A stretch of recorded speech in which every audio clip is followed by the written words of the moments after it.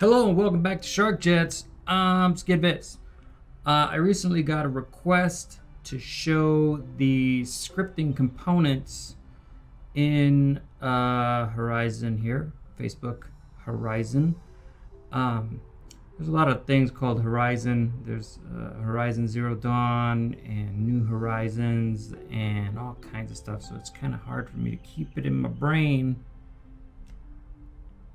But anyways, let's go ahead and do that. He didn't want me to speak, but I like the sound of my own voice, so I will be speaking while I show these things real quick. So let's go ahead and get into create mode and figure out how all this stuff works, what it all does. I'm not going to go through everything and actually do everything, but I'm going to show you all the options in the scripting menu, so that you can kind of prepare and get a head start when this thing finally ships. Let's do it. Oh, wait. First, if you like these videos, please make sure to like and subscribe. All right, without further ado, all right, let's do this.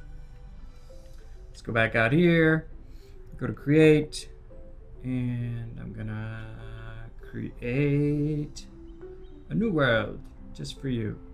A whole new world.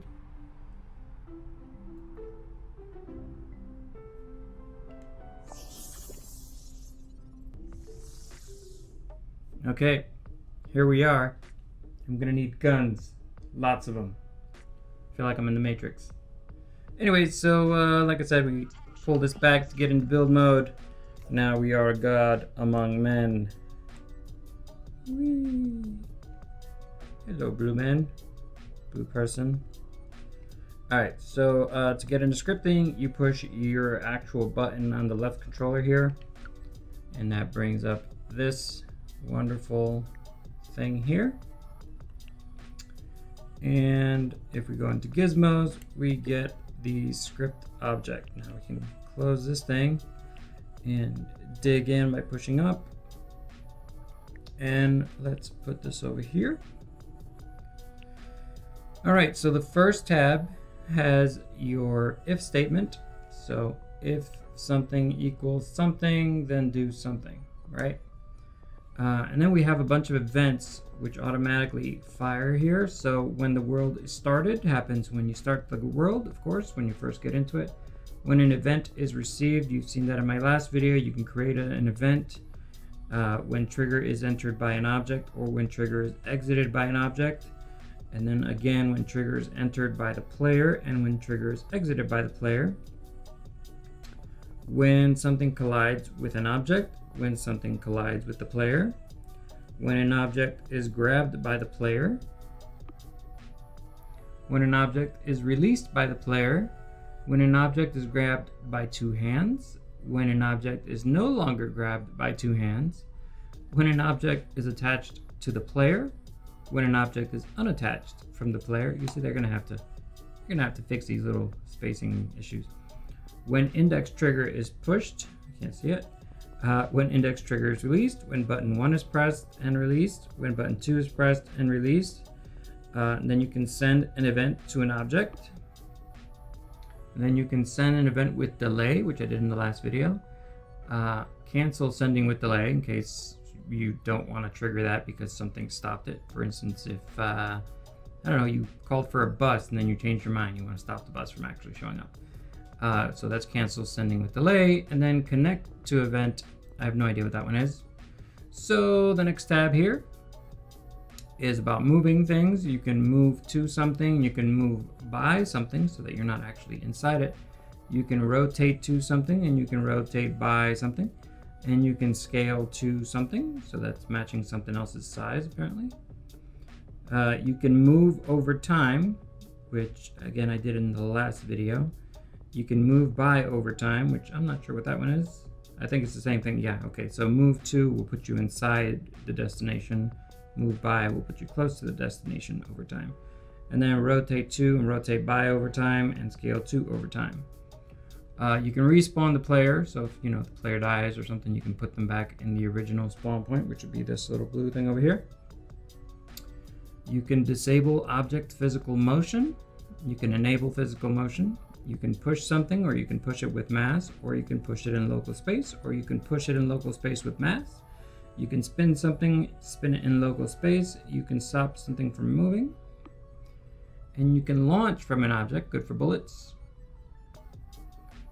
All right, the next one over here, you can show an object, you can hide an object. That'll just toggle its visibility. You can paint an object, change the color. Enable an object, disable an object. Set simulated, that means you can set collision and interactivity. You can set the gravity on and off. You can display text. You can play an animation, which we've done. You can pause the animation, stop an animation, play, pause, stop sounds, play, stop visual effects.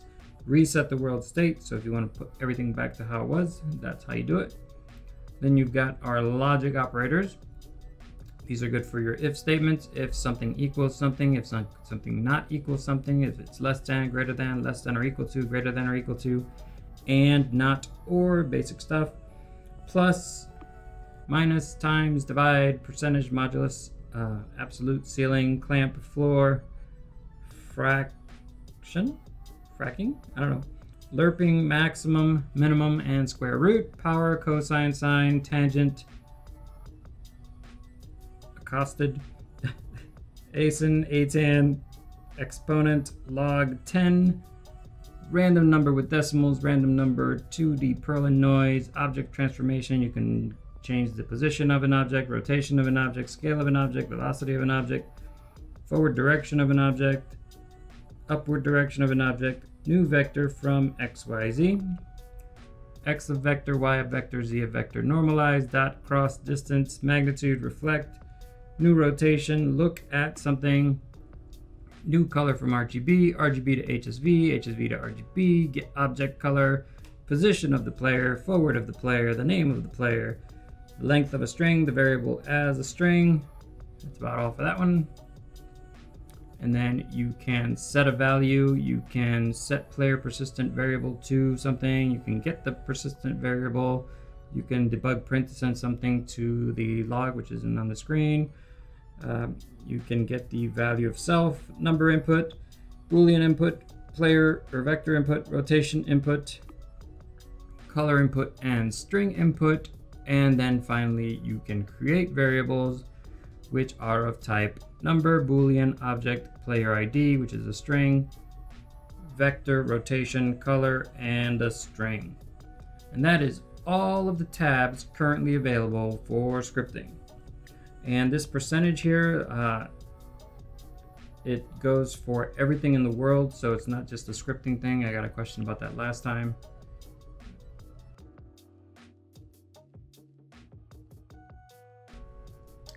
Well, I guess that one is particular to the script. So yeah, apparently this capacity is for the script on its own.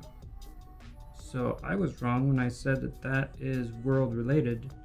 I believe there is one also related to the world, but I don't know where that is. So yeah, the more stuff you add to your script, the more that capacity limit fills up, and you only have apparently so much you can do. All right, if you found this video helpful or useful or informative or pleasant, or you just love me or like me or find me tolerable, I would appreciate it if you hit the like and subscribe buttons so that I know that you know that I should keep making videos. Thanks again. See you next time.